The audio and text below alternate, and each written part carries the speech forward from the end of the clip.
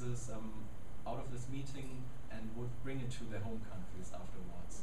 We were talking about Europe and the need to do more advocacy and how this could work better.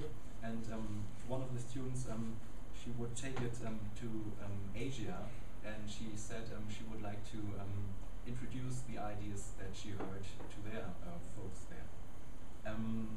And of course, from my own personal viewpoint as an NPSIG convener, I'm pretty happy that the students had the chance to get to this meeting, and I would be really happy if we could go on with some kind of things like that, to provide special offerings for students, maybe at the next IFLA presidential meeting or during the upcoming IFLA congresses.